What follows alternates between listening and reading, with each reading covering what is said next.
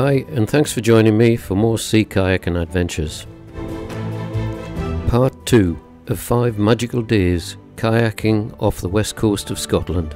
Iain and I set off from Eilean Beag, Easdale, kayaking down the Sound of Luing to the southeast corner of Scarba for the night, then through Correvreckan the next morning, down Jura's west coast to Gengarrisdale, and on to Corpach and Shian Bays before reaching our destination at Ruantallain at the north entrance to Loch Tarbert. Sadly, Andy wouldn't be joining Iain and I for the remaining 3 days after his splendid trip around the Garvelux and a camp on Belnahur.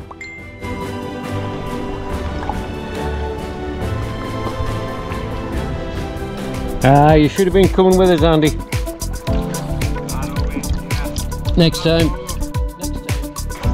Yeah. Always the next time. Right guys, that's you on the video.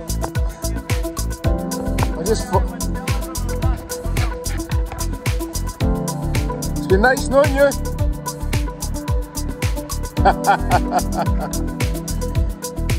And the expeditionists. See you guys. Onward to Jura, eh? Scarba and Jura. Heading south to the rough waters of Scarba, the Corrivreckan, the west coast of Jura. I'm not jealous at all. Cheerio, cheerio, cheerio. Setting off in dark skies and a very mixed forecast for a multi-day trip in this area has to be considered very advanced sea kayaking due to its fast tide races and remote landscape, as it affords very few landing spots should conditions change. Multi-day kayaking this majestic area of Scotland has to be at the top of every serious sea kayaker's list. It's certainly my favourite, and one I come back to year after year. It has all the elements required for a great trip. Planning, including using the fast tide races as a bus service, self-sufficient packing, remoteness, a myriad of wonderful wildlife, stunning views and sculpted ancient landscapes with raised beaches and lochs. We pass the entrance to Grey Dogs as we head down the Sound of Luing. Working our way down Scarba's east side, past an area known for sea eagles. No eagles this time, but certainly a few wild goats grazing just off the point before rounding westwards towards Corrivreckan.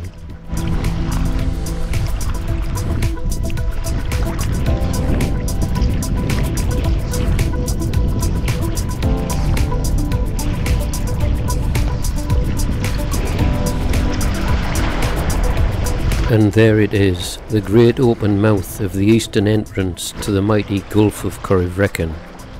We wouldn't enter tonight, instead we'd round the corner into the south-facing bay to spend the night in Stalkers Bothy, with views down the Sound of Jura.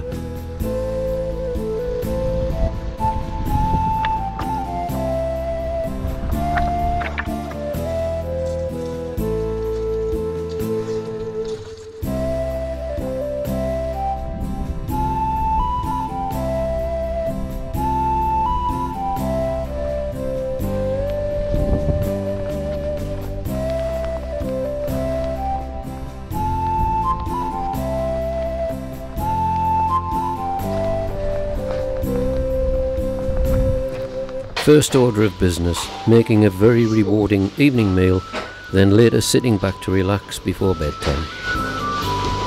And this is Mr. McEachin, making his grill. The Bothy has seen better days, but still preferable to finding a camp spot and setting up the tent.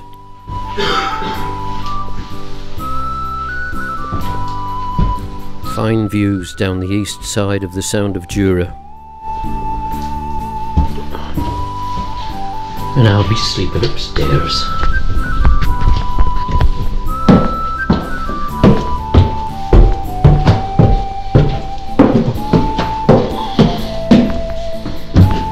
I'll be sleeping in here.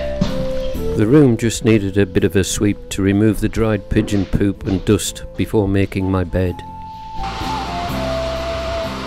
A very ingenious fire in the hearth, made from a cutaway propane bottle to help draw the flame and give off extra heat.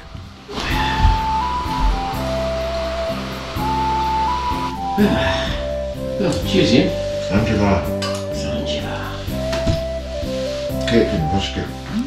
Whiskey time now, to kick back, relax and ponder the day, then recheck our tidal planning for the mighty Correvreckan tomorrow. You know, we use it as a safety margin. Yes. Now time to curl up in a cosy sleeping bag for the night.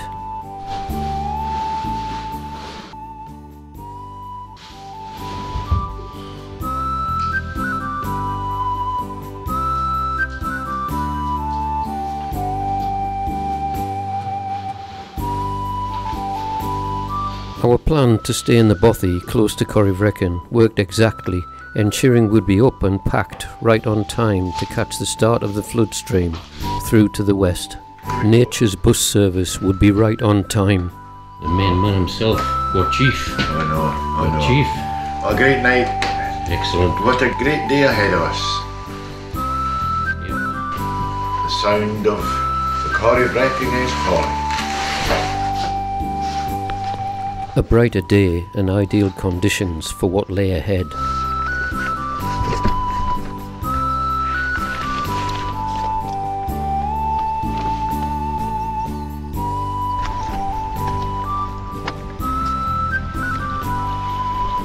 A final check, and with boats packed we pushed off into the bay.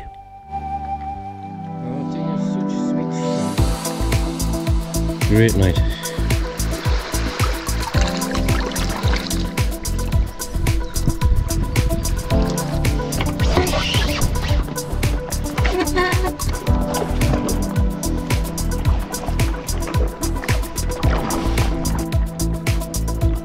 Signs of morning mist hanging over the top of Scarba and also the higher ground of the North of Jura. What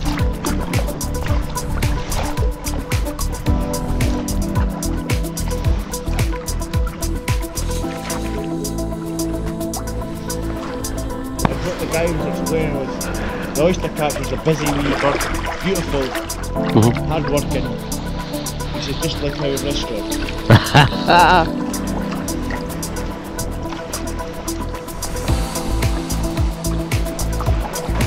But today she is our friend. Our paddling will be safe. I'm with Jeff and his Atlantic. Rounding the western tip of the bay, we were now entering the Gulf, with eyes on the horizon for any swell and potential wave activity. It's imperative when travelling Correvreckan east to west that there is minimal swell on the west side, as this will most certainly lead to being swept into standing waves across most of the Gulf. These waves can be huge and break very unpredictably with the pulsing nature of the tidal stream. I've added some previous drone footage to help viewers understand the unpredictability and complexity of Correvreckan's nature. Watch closely, as even early in the flood cycle without swell, vertical pulses of water are pushed to the surface, interacting with the surface laminar flow, which would normally just produce a wave train. Instead it creates breaking waves that randomly appear and produce their own eddy line. With any swell from the west and or towards maximum flow, these standing breaking waves can be huge. Any kayaker would struggle, and to effect a rescue the whole party would swiftly be swept out on the Great Race, extending 5 miles westward. Correvreckan's whirlpool, as it is termed, is reputedly the world's third largest and produced as a huge volume of water travelling westward through the 700-foot deep hole or canyon, meets a rock pinnacle only 90 feet below the surface, extending out from the Scarba shore, causing the stream to rush 600 foot to the surface and spin clockwise, and a strong eddy from west to east runs down the Scarba shore. An old diving buddy of mine, Graham Bruce from Easdale, dives the pinnacle, where meticulous planning of conditions and tides are essential. I've added these shots of a rib and a cruiser on a calm day to clarify how a kayak may fare in my explanation of Correvreckan. The bay opens up round the corner. I'm going 5.5, I'm going 5 knots. So it's already started. Yeah.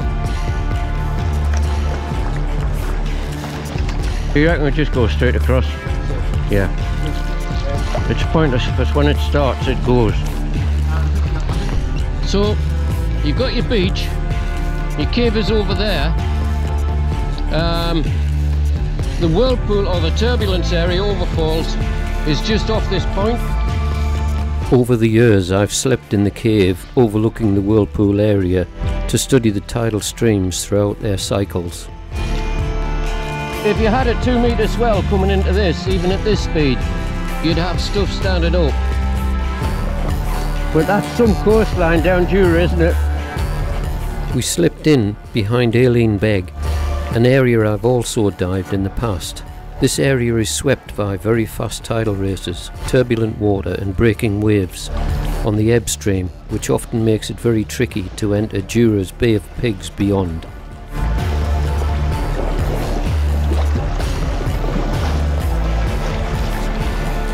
They're after the whiskey wreck, Ian. They're after the whiskey wreck. Further south we said hello to a couple of scallop divers, kitting up ready to dive.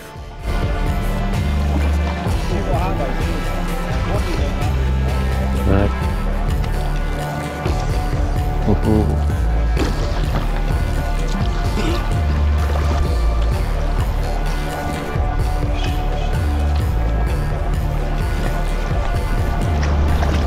Correvreckan well behind us now, the beautiful rugged coastline took on a totally different view, with the odd outlying reef, but more distinctive guard reefs, with their many stone beaches behind. Nice.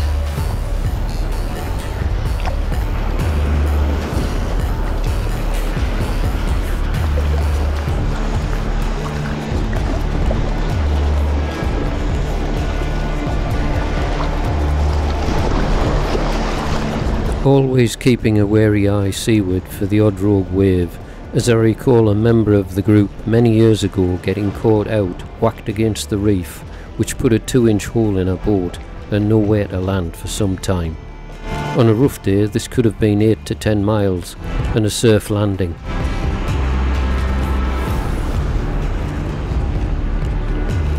Right, Gengarrisdale Bay and the distinctive red roof and white-walled Bothy has been a welcoming sight on foul weather days in the past.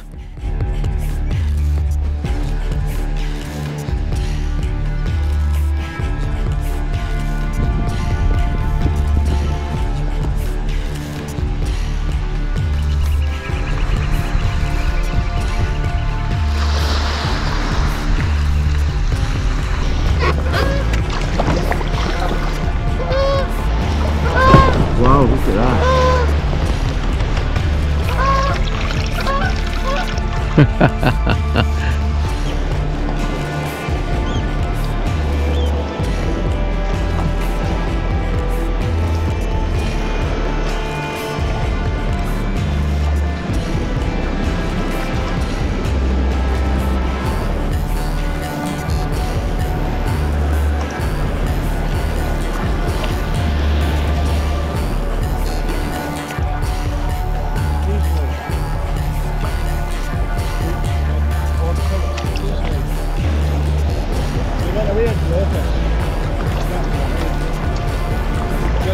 Such a stunning coastline, it never ceases to impress, with its rugged crags and myriad of caves.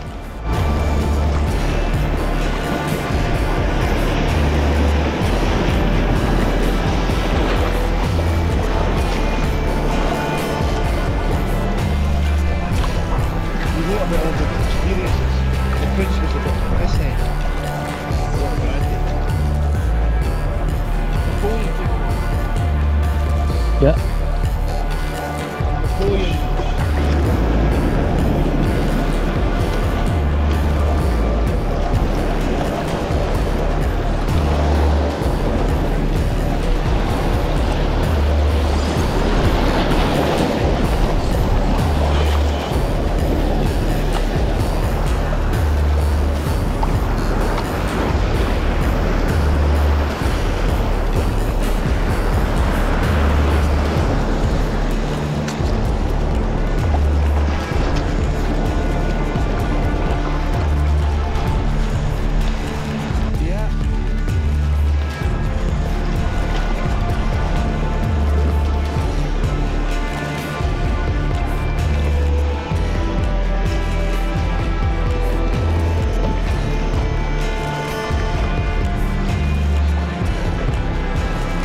Alison's waterfall, named after we made the enforced landing to repair the 2-inch hole in a boat. Every cloud has a silver lining though, as we ended up with a magnificent pair of antlers after I'd removed the skull from a dead stag we'd found in a cave.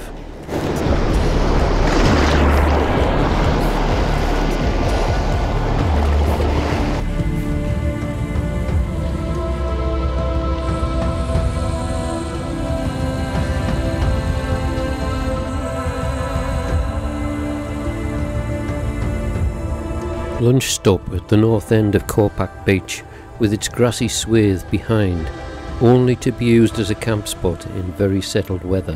How much? $6.50. Ooh. The very peculiar huge sand dune at the south end of Corpach. No other sand dunes exist anywhere on the west of these islands, as far as I'm aware.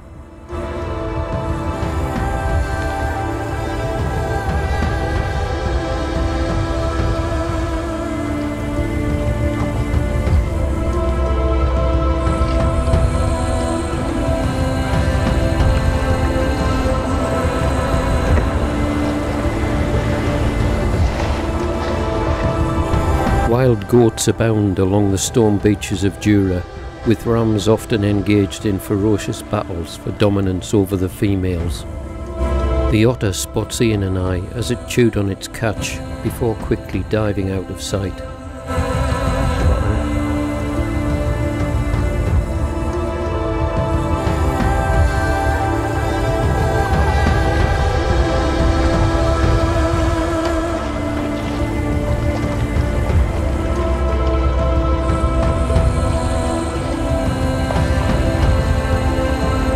More stone beaches along the entire coastline, with their thousands of huge rumbled boulders.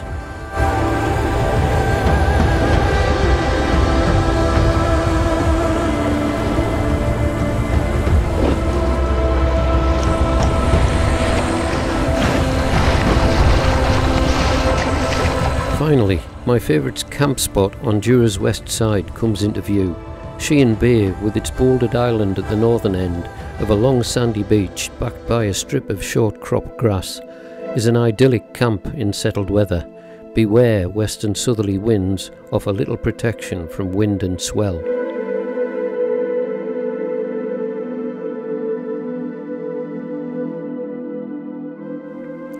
Red deer herds abound and are managed on Jura, providing big business from overseas visitors with big guns and plenty of money. Drone footage from a previous trip gives some idea of Shian's beauty. Incredible raised beaches left over from the Ice Age.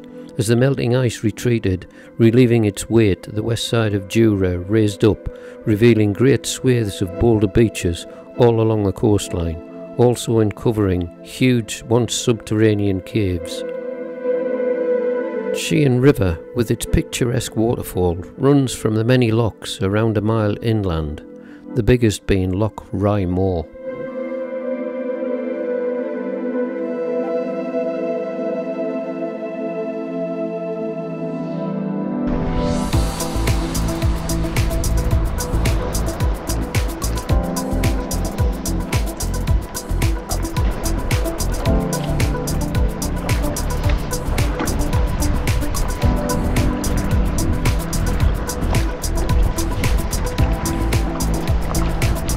Ah, you have to watch it.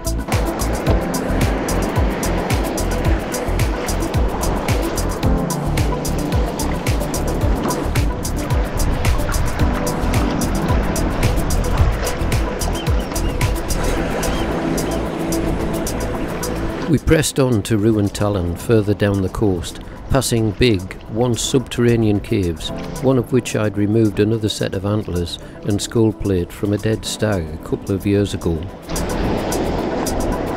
It's thought sick and injured deer and goats use the caves as retreats until they eventually die of their injuries.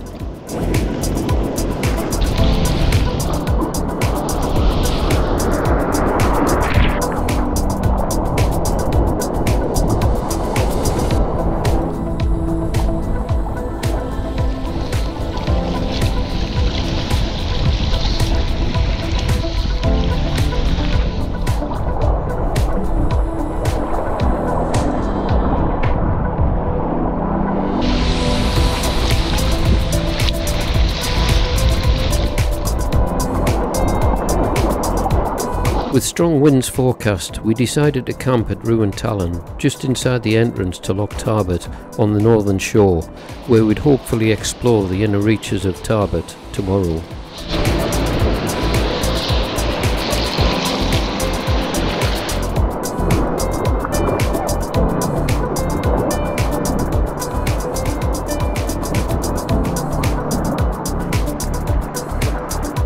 I stopped off at an alternative camp spot, a favourite of mine I've used many times before.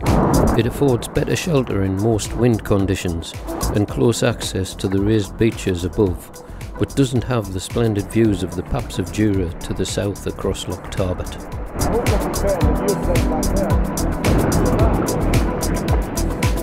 Brilliant, isn't it?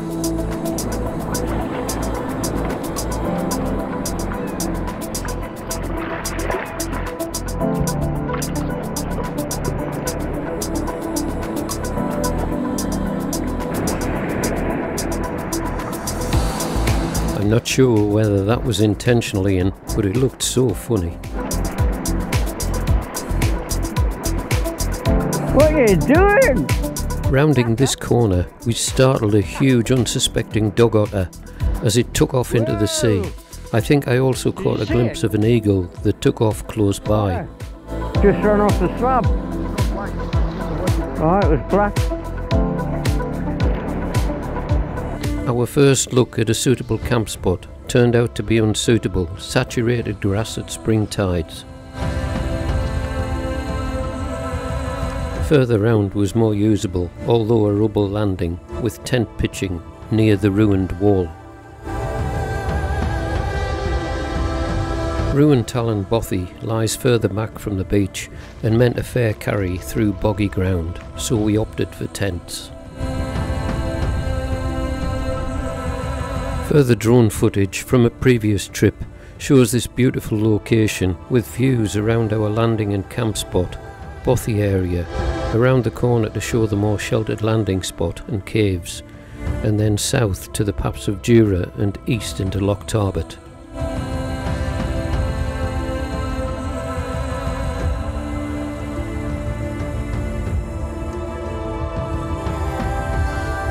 Also showing the many raised beaches stretching out like grey locks or patches of sand.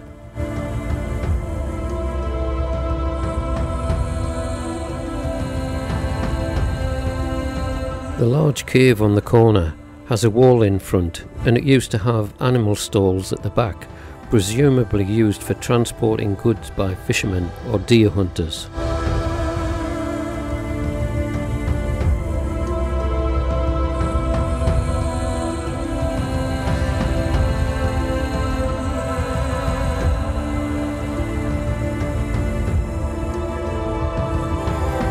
With tents pitched, we settled into some well-earned food and a cuppa.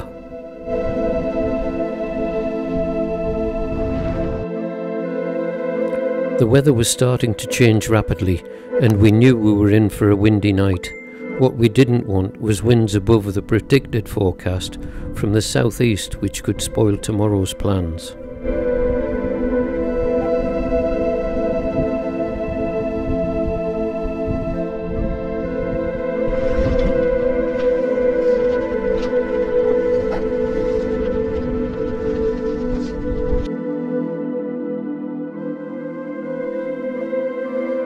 If you've enjoyed the video, please like, share with friends, consider subscribing for more of my adventures, and any comments are always welcome.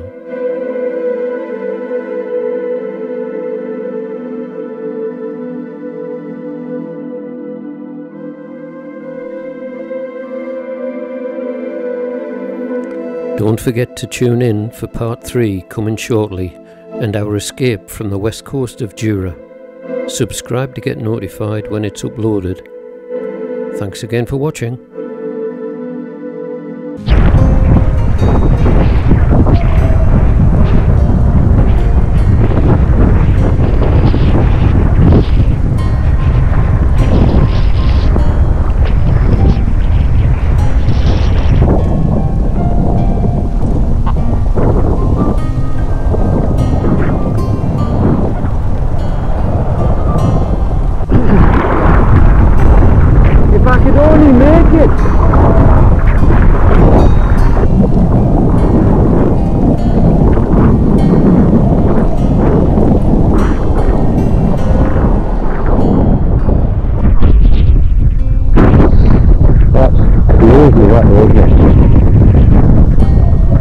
Not that sea, you want to see it now.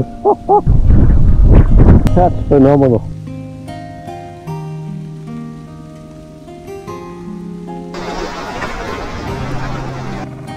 Thanks for watching, and I'll see you on the next one.